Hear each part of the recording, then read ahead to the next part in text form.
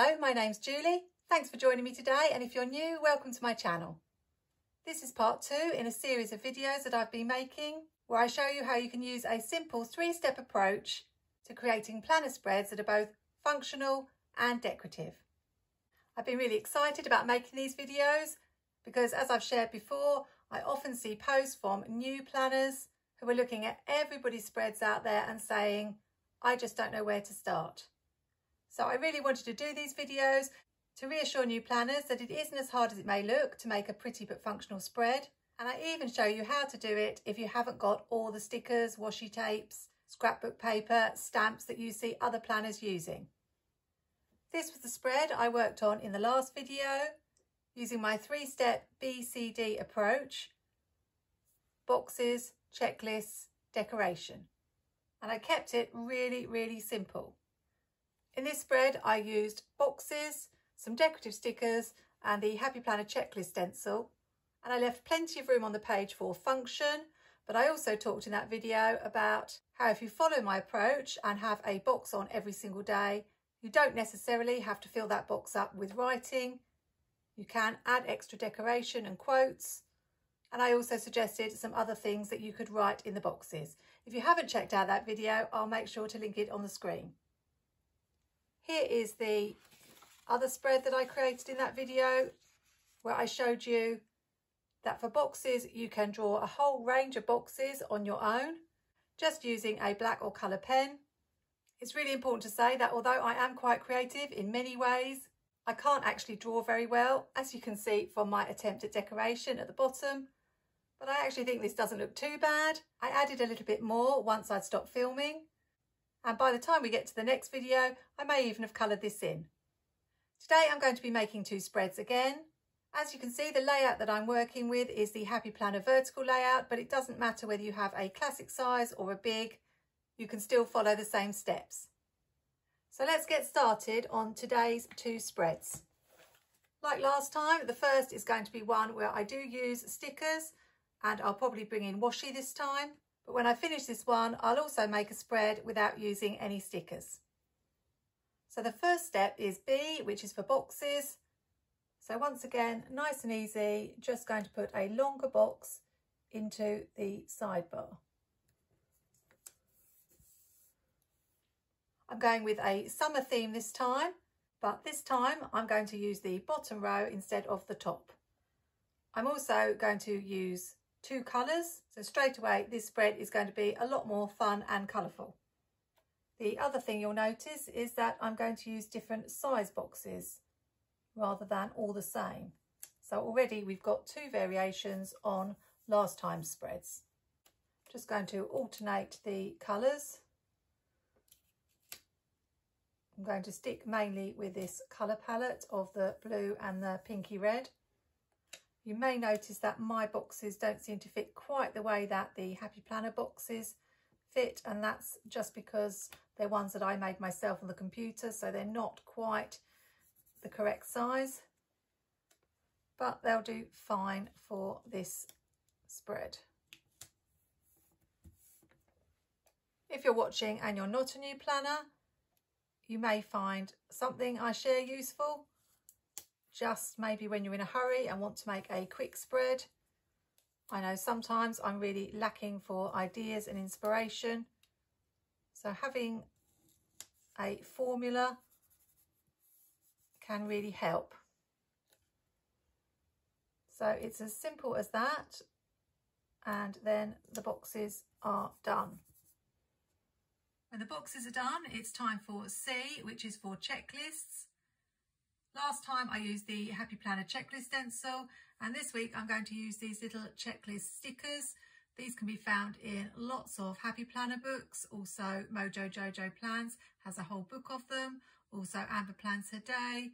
They are quite common in planner sticker books. Again, I'm going to do the 2 colours alternating. And if you're looking at this and thinking, I'm not sure that I have that many to-dos on each day of the week, you can always cut these a little bit shorter So that would be entirely up to you. I'm just giving you an example. I can usually find about 4 or 5 things to write most days. Often it's to do with chores that need to be done around the house, or things I want to post on Instagram or Facebook or YouTube. Just those everyday chores like getting petrol or popping out to the shops. And if you're not a fan of the look of these checklist stickers, then I will be using other things in future videos. And there's always the checklist stencil I showed you in the first video. Again, this is really simple, but I wanted to keep it that way. I'm very keen to rush on to all the things, but as a teacher of many years, I know it's important to take things in really small steps. So boxes are done, checklists are done, and now it's my favourite part. D is for decoration. Last time I did florals, but this time I'm going to use a word across the centre of my page and also some tiny icons. If you've seen my first week of summer spread, you know that something I like to do is use a word in the centre of the page. Let's just show you some examples. Often it's seasonal, like this one where I use the large Mambi Stick stickers and then I decorated for a fall spread. Or this one where I put Happy Christmas. Sometimes I just spell out the word. These Mambi sticks are really decorative, so I didn't really need anything added. And I've used a word to do with the theme of the spread. So this was a Jubilee spread. And then these were some really large stickers from a Happy Planner sticker book, and I've decorated around them. So you can see that having a word across the centre of the page can be a really pretty way to decorate a spread. I'm going to bring some washi tape in now to section this area off. That's something I often like to do. And I think I'll bring in a different colour because this is looking a little bit American Independence Day. So I have this Doodlebug scallop washi that I use quite a lot in my planner spreads to bring in another bright colour. But whatever washi you have, you can just section this area off before you add the word. You could take the washi all the way across, or I'm going to stop it here.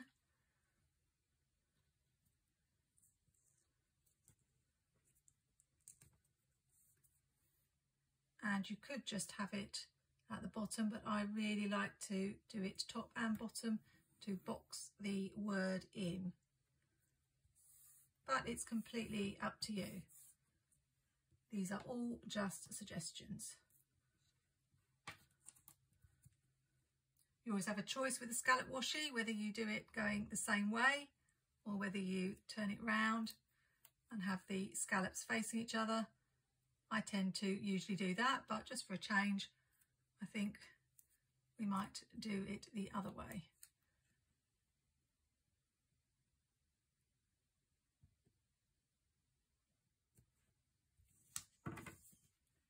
If you don't have a X-Acto knife, then another way to cut the washi is to use a store card, although it does depend on how tough your washi is, but usually you can just rip it with the card. I'll show you what I mean in a minute, or we'll give this Doodlebug washi a go. I'm not quite sure how sticky this is. Just use my library card and you just put it there, and let's just see if it's going to work. Yeah, you do need to have a little bit of washi sticking out. This one is too small. I think you're going to need the knife for that. I think I'll bring in gold for the word summer. I've gone with smaller letters because I want to add a few icons. But you can add larger letters and then you wouldn't have to add anything else. You would have a finished spread. I'm hoping this video is going to be a little bit quicker than the last video. I think that was one of the longest videos I've ever put up, but I had a lot of things to cover. Obviously, by the time you see this video, it will be too late for you to do a first week of summer spread, but it's something you could keep in mind for fall, or you could spell out autumn. 7-letter words are perfect, but all this means is that I've got a box here to decorate. If you want an 8-letter word, then what you can do is use this section here. To decorate, I'm just going to find small summer icon stickers. Most of them I will cut in half or into 2 pieces so that I can make them look as though they are popping out of the edge of the page. So, for example, with this piece of watermelon, I'll just put a little bit there. And I like to balance things up, so I'm going to put this one on this half,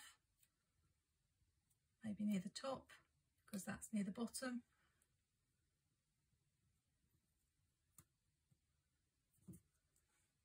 To show you one more example, and then I will probably speed up, but I think you will get the idea.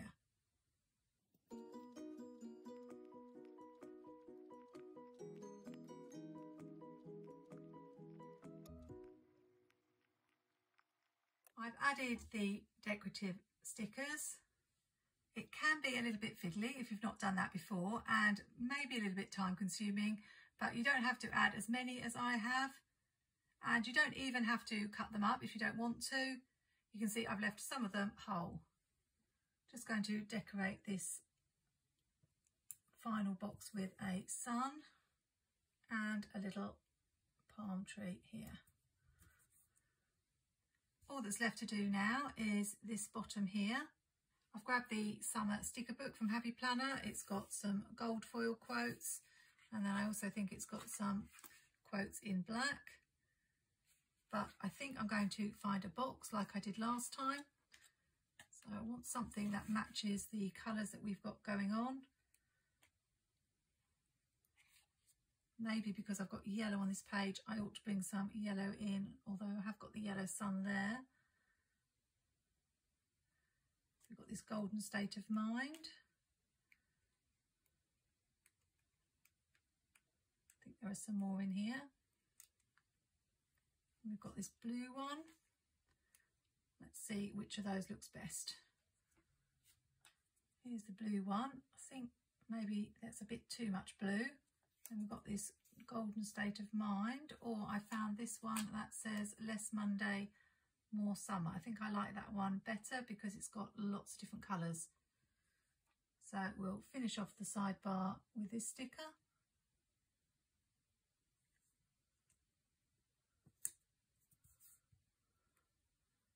And I think that spread is finished.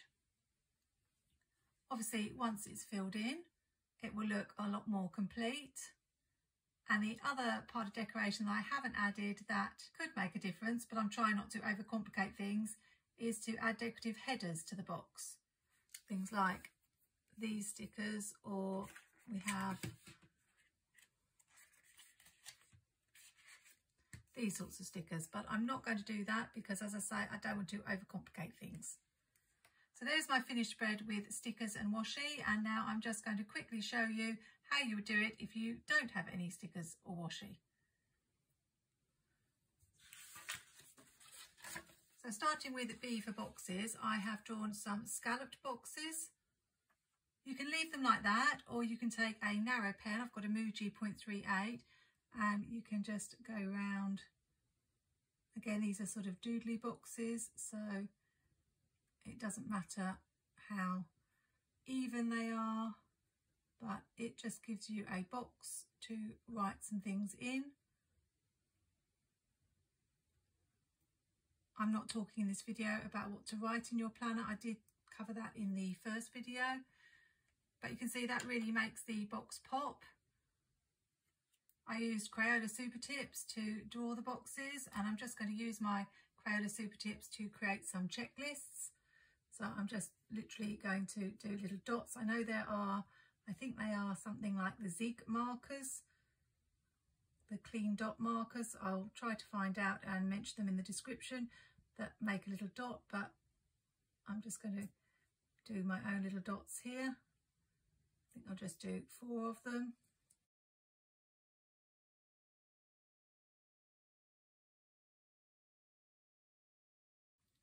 And again, if you want to, you can go round them just to make them pop a little bit more.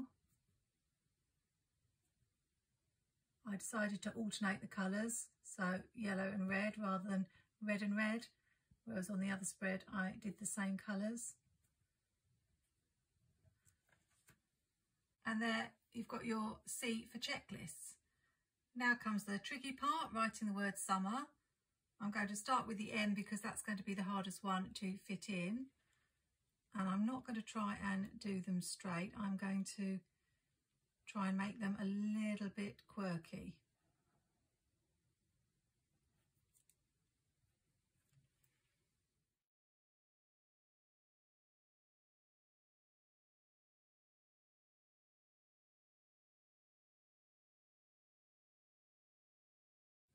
Something like that. And then, because I haven't got any washi, I could do a scallop across the bottom here and either leave it like this or colour it in. With hindsight, I probably wouldn't have done scalloped boxes and a scalloped pattern in the box.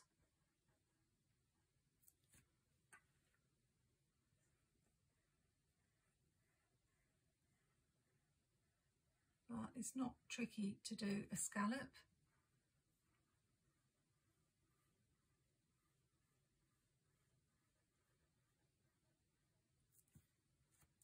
Once I was happy with my letter, I would probably go round the outside in black again. That will make it pop a little bit. I'll only do the S because I haven't really finished doing the other letters. And then if, like me, you're not super confident with drawing, you'll probably keep your doodles quite simple.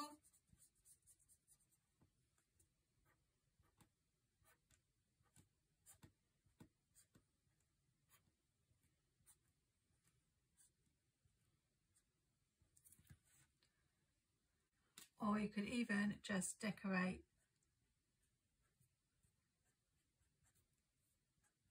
like this with stars, using different colours.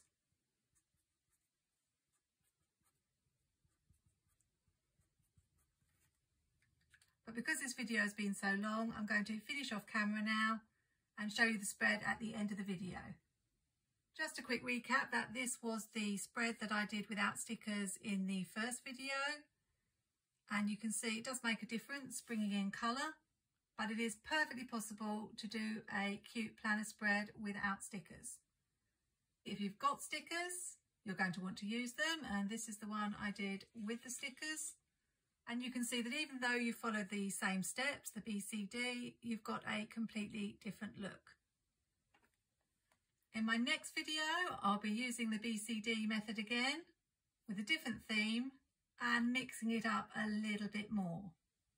I hope you found this video useful, and if you've been struggling with your planning, maybe you'll just try putting the boxes down, the checklist, and then the decoration, using some of the ideas that I've shared either in today's video or the previous one.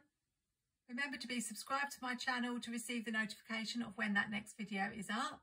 And something I'm going to be doing in the next video, instead of showing you a spread without stickers, my second spread is going to be one that uses a different element such as stamping or scrapbook paper. Hope you're having a really good summer. Happy planning, take care, and see you soon.